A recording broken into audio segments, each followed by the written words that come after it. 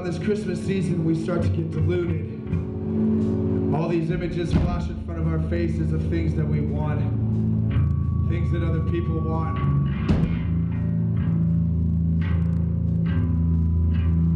We don't really focus on the needs, do we?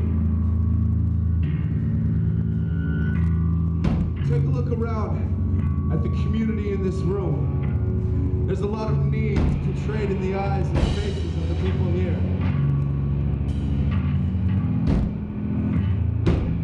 Let's try to remove that veil of want, so we can focus more on the love, passion, and grace that the people around us who we love need. It is a very cold world, but love and community and compassion and grace can keep us very warm.